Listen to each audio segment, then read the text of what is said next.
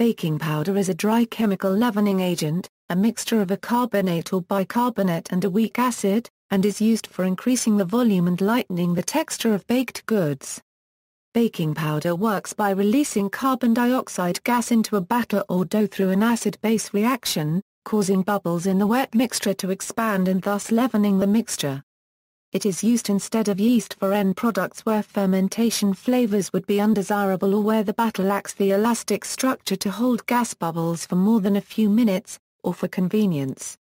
Because carbon dioxide is released at a faster rate through the acid-base reaction than through fermentation, breads made by chemical leavening are called quick breads. Formulation and mechanism. Most commercially available baking powders are made up of sodium bicarbonate and one or more acid salts. Typical formulations call for 30% sodium bicarbonate, 5 to 12% monocalcium phosphate, and 21 to 26% sodium aluminium sulfate.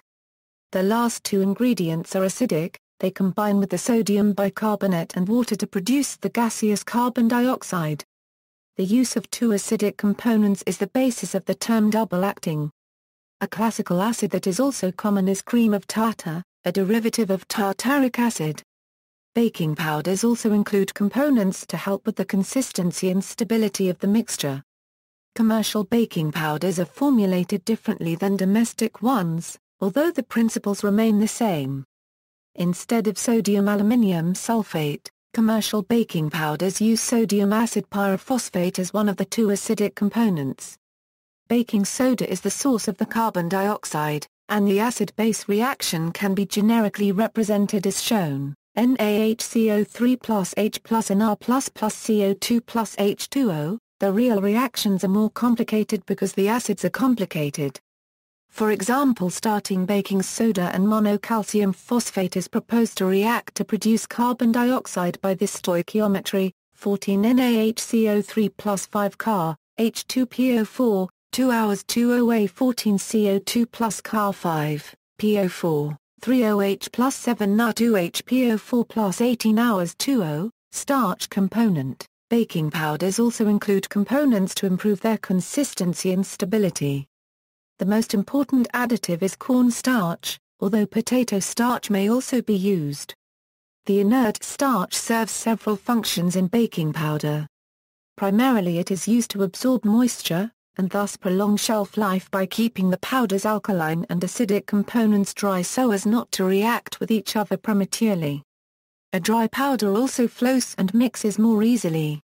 Finally, the added bulk allows for more accurate measurements. Single versus double-acting baking powders. The acid in a baking powder can be either fast-acting or slow-acting. A fast-acting acid reacts in a wet mixture with baking soda at room temperature, and a slow-acting acid will not react until heated in an oven. Baking powders that contain both fast and slow-acting acids are double-acting. Those that contain only one acid are single-acting.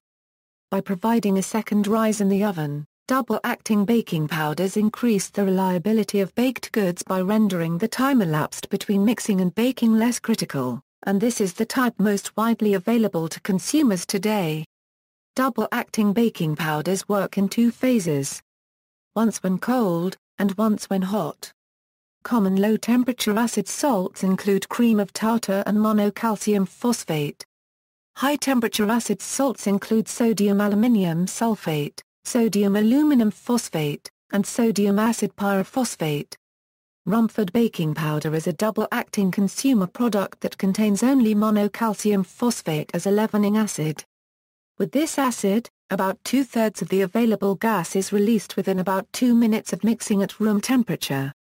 It then becomes dormant because an intermediate form of decalcium phosphate is generated during the initial mixing.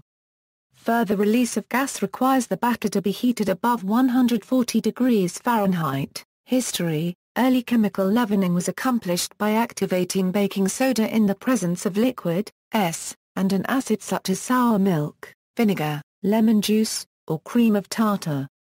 These acidulants all react with baking soda quickly, meaning that retention of gas bubbles was dependent on batter viscosity and that it was critical for the batter to be baked before the gas escaped.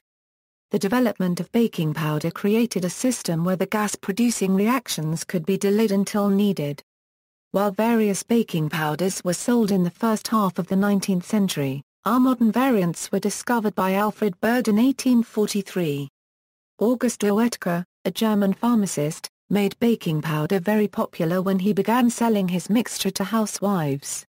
The recipe he created in 1891 is still sold as Backen in Germany.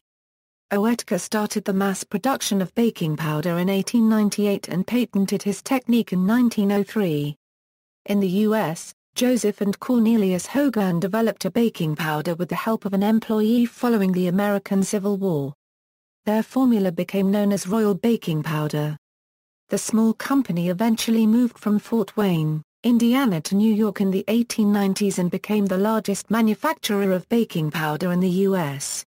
Eben Norton Hosford, a student of Justus von Liebig, who began his studies on baking powder in 1856, eventually developed a variety he named in honor of Count Rumford.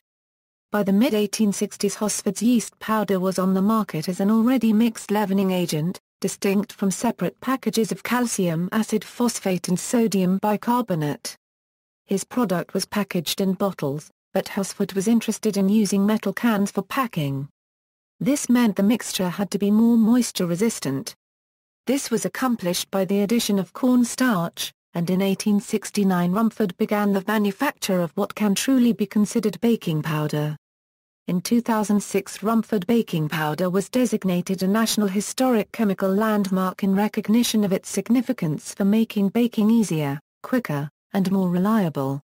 During World War II, Byron H. Smith, an inventor in Bangor, Maine, created a substitute product for American housewives, who were unable to obtain cream of tartar or baking powder due to war food shortages. Under the name Bakewell, Smith marketed a mixture of sodium pyrophosphate mixed with cornstarch to replace the acid cream of tartar component of baking powder. When mixed with baking soda, the product behaved like a single-acting baking powder, the only difference being that the acid is sodium acid pyrophosphate. Use: generally 1 teaspoon of baking powder is used to raise a mixture of 1 cup of flour, 1 cup of liquid, and 1 egg. However, if the mixture is acidic, baking powder's additional acids will remain unconsumed in the chemical reaction and often lend an unpleasant taste to food. High acidity can be caused by ingredients like buttermilk, lemon juice, yogurt, citrus or honey. When excessive acid is present, some of the baking powder should be replaced with baking soda. For example, 1 cup of flour, 1 egg, and 1 cup of buttermilk requires only a 1/2 teaspoon of baking powder. The remaining leavening is caused by buttermilk acids reacting with a 1/4 teaspoon of baking soda. On the other hand, if baking powders that contain sodium acid pyrophosphate, excess alkaline substances can sometimes deprotonate the acid in 2 steps instead of the one that normally occurs, resulting in an offensive bitter taste to baked goods. Calcium compounds and aluminium compounds do not have that problem though, since calcium compounds that deprotonate twice are insoluble and aluminium compounds do not deprotonate in that fashion. Moisture and heat can cause baking powder to lose its effectiveness over time, and commercial varieties have a somewhat arbitrary expiration date printed on the container. Regardless of the expiration date, the effectiveness can be tested by placing a teaspoon of the powder into a small container of hot water. If it bubbles energetically, it is still active and usable. Substituting in recipes: substitute acids, as described above. Baking powder is mainly just baking soda mixed with an acid. In principle, a number of kitchen acids may be combined with baking soda to simulate commercial baking powders. Vinegar, especially white vinegar, is also a common acidifier in baking. For example, many heirloom chocolate cake recipes call for a tablespoon or 2 of vinegar. Where a recipe already uses buttermilk or yogurt, baking soda can be used without cream of tartar. Alternatively, lemon juice can be substituted for some of the liquid in the recipe, to provide the required acidity to activate the baking soda. The main variable with the use of these kitchen acids is the rate of leavening. Substitutes for baking soda: in times past, when chemically manufactured baking soda was not available, ash water was used instead. Ashes from hardwood trees contain carbonates and bicarbonate salts, which can be extracted with water. This approach became obsolete with the availability of purified baking soda. Usage of aluminium compounds. Baking powders are available both with and without aluminium compounds. Some people prefer not to use baking powder with aluminium because they believe it gives food a vaguely metallic taste and aluminium is not an essential mineral. Others object because of possible health concerns associated with aluminum intake. See also, Bakewell cream, Calumet Baking Powder Company, Clabbergirl Drive Oetka, Irish soda bread, references. External links, Magic Powder, All About Baking Powder, Cook's Thesaurus, Leaven's descriptions of various chemical leavening agents and substitutions. Baking powder contains list of aluminum-free baking powders available in the U.S.